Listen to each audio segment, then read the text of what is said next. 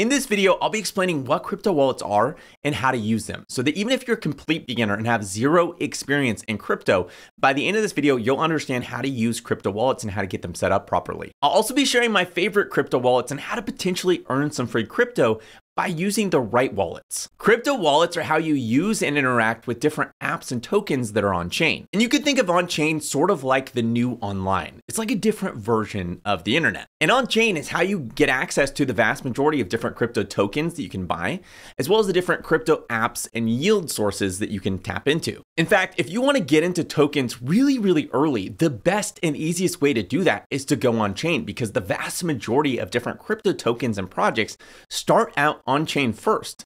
And it's not until the tokens get to a certain size and get really big that they actually get listed on sites like Coinbase, Binance, etc. And crypto wallets are your gateway to actually buying these tokens and interacting with these different apps on chain. Now, the term crypto wallet is actually a little bit confusing because crypto wallets don't actually hold any crypto. All crypto tokens are stored on the blockchain. Your wallet is what holds your private keys.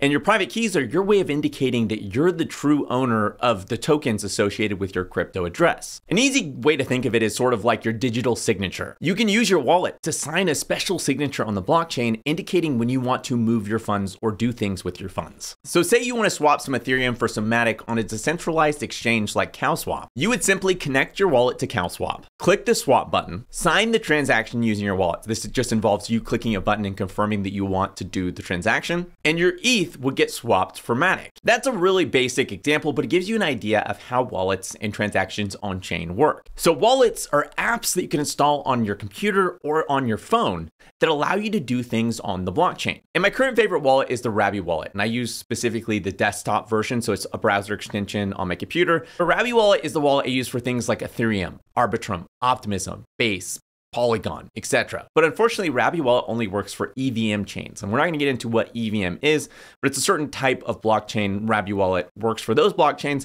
but it doesn't work for other blockchains like Solana, or it doesn't work for other blockchains like the blockchains within the Cosmos ecosystem. So when I want to go use Solana, my favorite wallet to use is the Phantom wallet. And when I want to use chains within the Cosmos ecosystem, my favorite wallet to use is Kepler wallet. And I've included links to some of the most popular wallets in the description of this video. Once you've downloaded your wallet, you're going to need to get it set up. Now, when you set up most wallets, it's going to give you what's called the seed phrase. And this is really important. If somebody gets access to your seed phrase, they can steal all of your funds. And on the other hand, if your computer dies, or say you have your wallet on your phone dies, or you lose it or whatever, the way that you're going to be able to recover your funds is by using your seed phrase. You can take that seed phrase, you can plug it into any other wallet on any other device on the planet, and you will have instant access to all of your funds. So it lets you recover your funds, but it also would let somebody else access your wallet and drain your funds. When you use a crypto wallet, you're doing what's called self-custodying your own funds, meaning there's no support or company you can call if you mess this up and you lose access to your wallet and you haven't written down your seed phrase. It's kind of like your own physical wallet, right? Like if you had cash in your own physical wallet and you lose that, there's no support number you can call and be like, hey, I lost my wallet. Can I get my money back to Chase Bank or something like that? Like, you can't do that. You were self-custodying your own funds in your own wallet. You lost those funds. Now those funds are gone. There's no way to recover them, except, you know, obviously with crypto, like I just mentioned, if you have the seed phrase, you can recover them. If you have your seed phrase, you can plug it into any other device on any other computer on the planet and recover those funds using your seed phrase. So it's super important, which is a really cool side note. Technically, if you were to memorize those 24 words, or sometimes you do 12-word seed phrase, if you were to memorize those, you could technically carry around your entire net worth in your head. Think about like a war-torn country, right? Where like you have your money in the bank. Like you can't get that money from the bank to another bank outside that country. Like the bank won't allow you. You could try to withdraw the cash and cross the border, but the border patrol might give you a little shakedown, especially if it's a war-torn country, and take that money from you. That's happened a lot of times in history where like people have tried to flee these war-torn countries. There's a lot of corruption that happens, and they can't get their valuables. They can't take their wealth with them. There's no way historically for them to do that. But with something like crypto, you can carry it around in your head. You have that 24 words memorized in your head. Cross the border, they try to shake you down. They got nothing. You got nothing. You go across the border, open up a computer, put those words in, boom, you have your entire net worth still with you. Or think about like you're going through the airport and like, do you have $10,000 or more on your persons? Well, technically, if you have those words memorized, you can have millions of dollars. You can have billions billions of dollars literally sitting in your head. Nothing like this has ever existed before. It really is a crazy concept. So your seed phrase is really important. Keep it somewhere safe. And I mean, ideally, if you can, I guess, try to memorize it. Now, if you want to be extra secure, you can buy what's called a hardware wallet. These are physical USB-like devices that actually contain your private keys on a highly secured chip. And they're also devices you can disconnect from your computer. So it's like you take that device that's got your private keys, you disconnect it from your computer, and you can put it somewhere safe so that, you know, it doesn't matter how hard somebody tries to hack your computer, there's like no way they can access that thing because it's not actually connected to your computer. Normally, when you have like a browser wallet and you don't have a hardware wallet, your private keys are technically stored on your computer. They're encrypted, like they're really secure, but like maybe there's some way that somebody can hack into that and, you know, break that encryption. It's very unlikely. I've never heard of somebody doing this. But just like if you're like a crazy paranoid person like me, where you're like, nah, I'm going like extra paranoid level, a hardware wallet adds a pretty awesome extra layer of security to keep your funds safe. The two most popular wallets today are Ledger and Trezor. And to use a hardware wallet with something like the Rabby wallet, all you would do is you'd simply connect your hardware wallet to your Rabby wallet and use your Rabby wallet as normal. Only when you went to approve a transaction, instead of just clicking the button on your Rabby wallet, you would actually have to click buttons on your hardware wallet as well. You couldn't actually approve that transaction without your hardware wallet being connected to the computer. And just like any other wallet, a hardware wallet would have its own seed phrase. So you'd have a seed phrase that comes with that hardware wallet. If your device got broken or you lost it or whatever, you could order a new device, type your seed phrase in, and you again have access to all of your funds. Once you have your wallet set up, you're going to want to send some funds to it. You can do this by simply going to your exchange, selecting send or withdraw, selecting the asset you want to withdraw, and inputting the address you want to withdraw to. You can find your address in your wallet. For Rabby, you can find it right here. And you're gonna wanna pay close attention to what blockchain that you're using here, because not all tokens can be sent to all blockchains. Again, kind of confusing, I know, but if this were easy, then there really wouldn't be any opportunity. If like this was like, you know, everyone knew how to do this stuff, it was super easy, then everyone would be doing it, and there wouldn't be this massive amount of opportunity in the space. It's the fact that it's kind of a little bit difficult for most people to do these things means that you have this surface area for opportunity because most people are too lazy to go learn how to do these things. Now, when talking about wallet addresses for networks like Optimism, Arbitrum, Polygon, Base, BNB chain, they all use the same exact address type. So your address for Ethereum, it's going to be your same address for Base. It's going to be your same address for Polygon. It's going to be your same address for Optimism. However, those networks are still separate. It's so confusing. I will make this easy to understand. Okay, let's imagine you're in Coinbase and you're going to send some funds to Ethereum. Your address ends in 7777. Okay, so like it's a long address, but let's say the ending, the last 4 digits were just all 4 sevens. You paste that address, you're going to select the network. The network's going to be Ethereum. Now, when you send those funds to that address ending in 4 sevens on Ethereum, when you send those funds over, you can use those funds on the Ethereum blockchain. But if there's an app on the Optimism blockchain, you're not going to be able to use that app because your funds aren't on Optimism. They're on Ethereum. Okay, you understand that part. Now let's say you want to send funds to Optimism. You're going to also paste in that same address that ends in 4 sevens. It's going to be the exact same address to send your funds to Optimism. However, on the network tab, you're going to indicate not Ethereum, but instead you're going to indicate Optimism. That's the only shift you're going to have to make. It's the same address, but it's a different network. And now when you send those funds, they're going to be on the Optimism network. Okay, so now I'm going to walk you through step by step how to actually send funds to one of these networks. To send funds to one of those networks, you go to your wallet, you copy your address, you select on Coinbase or whatever exchange you're using the asset in the network you want to send to. You paste the address, then you press send and your funds should show up in your wallet. Typically with Coinbase, they're not going to let you send an asset to a network it can't go to, so you should be good there. However, if you're new to this, I recommend starting out sending a tiny bit of funds, something you're not like scared to lose, just so you can get the process down and don't mess anything up. And once you get the process down, you send some funds over and it works. Then you can send larger amounts, but first test it by sending a small amount first. Now, just in case this wasn't confusing enough, each network is going to use a different gas token. Gas tokens are how you pay network fees. For Ethereum, Arbitrum, Optimism, Base, they all use the same gas token, and that's ETH. These are typically just pennies on networks like Arbitrum, Optimism, Base, and they can range from anywhere from $5 to $50 to $300 on Ethereum, which is typically a much more expensive network to use. If you're just getting started out, I personally recommend not using Ethereum's layer 1, and instead of using Ethereum's layer 2s like Arbitrum, Optimism, Base, etc. Again, they're pennies to transact on, where Ethereum's like more if you have a ton of capital to transact with, you're using Ethereum layer 1 because you're going to be paying $5 to $10 to $20 to $50 fees. Here's a basic rundown of different chains and the gas tokens they use. Ethereum and Ethereum layer 2s like Optimism, Arbitrum, Base, etc. I'll use ETH for gas. Polygon uses Matic for gas, the Matic token. Solana uses Sol for gas, the Sol token. BNB chain uses the BNB token. And Cosmos chains use all sorts of different gas tokens. It just depends on the chain. And this is sort of one of those things you just kind of figure out along the way. Like as you're needing to go to a certain chain, you're going to look up what gas token it uses, and then you're going to have to send over that gas.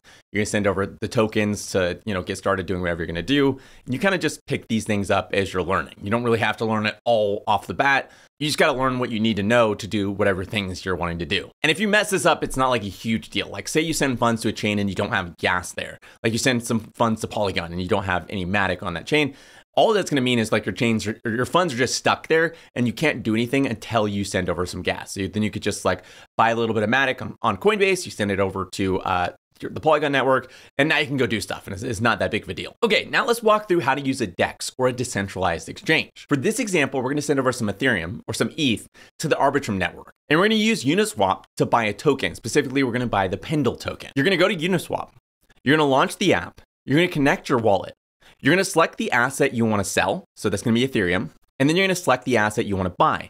That's going to be Pendle. You're going to input how much you want to sell, and that's going to indicate how much you're going to be able to buy.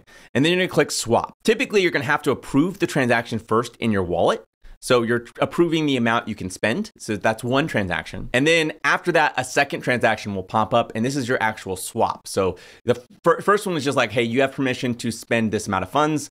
That transaction goes through. Second transaction is, okay, I have permission now. Do you want me to swap? So then you say, yes, I would like you to swap. You click it to sign the swap. And then once the transaction settles, the Ethereum that you wanted to sell will be gone.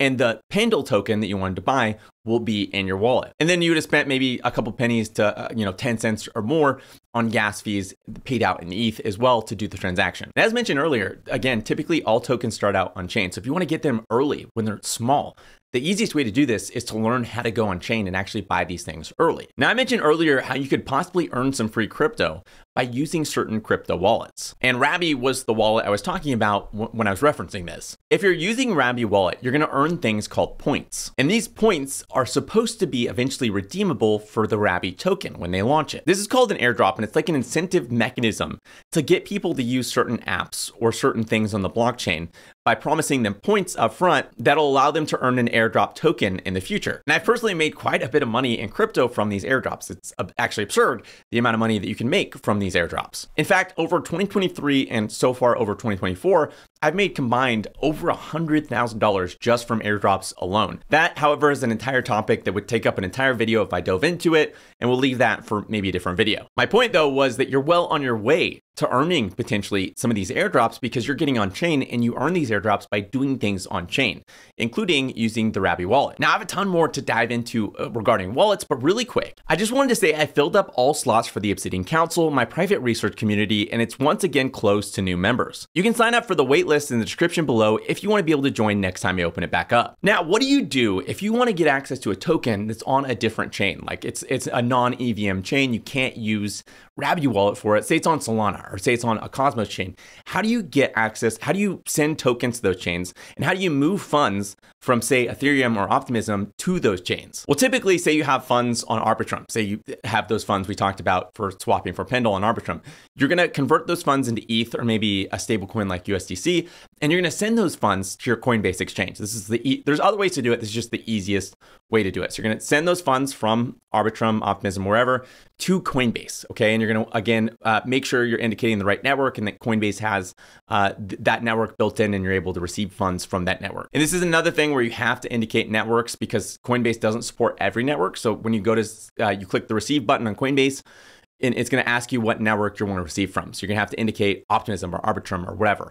And then as long as it generates an address and it shows that you can do that, then you just copy that address, you paste it in your wallet, and you would send your funds from your wallet back to Coinbase. From there, you take your ETH and you'd sell it for Solana's token Sol. And then you'd send that Sol to your Solana address. So you'd install the Phantom wallet, you get a Solana address. These look way different than the Ethereum addresses. Ethereum addresses typically start in 0x. Solana addresses are much different. They look way different. You copy your Solana address from your Phantom wallet, you'd paste it over on Coinbase, and you'd send that Sol to that Solana address. And then once the Sol shows up in your Solana address, you'd swap that Sol for whatever token you wanted to buy on Solana. Now, really quick, let's let's do a walkthrough of the Rabby wallet. First thing is on the top right, you can click the wallet icon to open up a menu with a ton of different options. This is how you import seed phrase, connect a hardware wallet, and just a ton more things. Second, at the top, you'll see your wallet name and a snippet of your address. If you click this, it's gonna load up all your different addresses. From here, you can create a new seed phrase to create a new address or load new wallet addresses from your hardware wallet. Next to your address is a button that allows you to easily copy your wallet address. Under that, if you click on the blue area, it'll load up all your tokens across all EVM compatible chains. It'll even show you tokens you have staked or yield farming. Below that is 9 different options.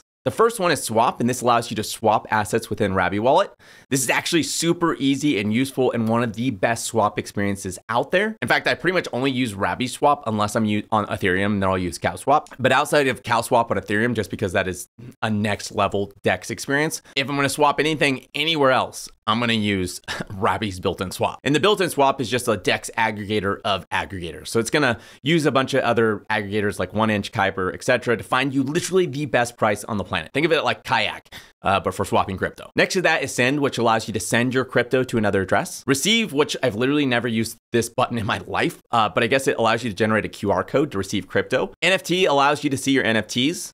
Transactions is just an overview of all your transactions on that address, so everything you've done on that address. Gas top up is actually crazy useful. It allows you to top up gas on another chain using tokens from a chain you already have funds on. So I mentioned earlier, you might not have funds on Arbitrum and you might have sent some funds there, but let's say you have funds on, Base or whatever. You could use some of your Base funds to top up some gas on Arbitrum. It's super cool. Approvals allows you to revoke approvals. This is an advanced feature you probably won't use getting started, so I'm not gonna really dive into it right now. Rabby points is where you see the points you earn from using Rabby wallet, and the more button just has a ton of other features and options. Under that, you'll see the price of ETH and the current gas price. Usually if it's under 20 Gwei, that means the gas is really cheap. Anywhere between 20 and 50 is kind of normal. Anywhere over 50 is kind of expensive, and over 100 is like crazy expensive. Finally, at the far right bottom, you have an option to ban MetaMask if you have MetaMask already installed on your computers. This is really useful because a lot of the different dApps out there don't actually have a Rabby option for connecting a wallet. They only have a MetaMask option. So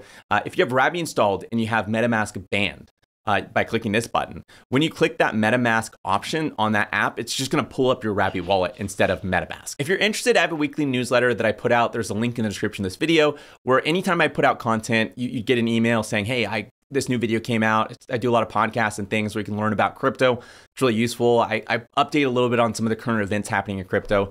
Sometimes I have like little airdrop claims where you could be like, this airdrop to claim this week, this airdrop to claim this week. It's useful for the right people. If that's something interesting to you, you can go to the description of this video, you can click on that, sign up for that. As always, you just need to be really safe and paranoid when you're doing these things. Always triple check everything, make sure you understand it. It can be very complicated. And if you don't know what you're doing and you mess up, like you could lose a lot of money. So make sure you really understand these things. It's well worth it. You just have to be a little bit paranoid and just really extra cautious. As always, none of this was investment advice. If this video was helpful, make sure to hit that like button. If you have any questions, let me know in the comments below. I'll try to answer any questions you guys have. And if you want to see more videos like this, make sure to hit the subscribe button and the little bell next to it to be notified each time I release a video. Thanks for watching, and I'll see you next week.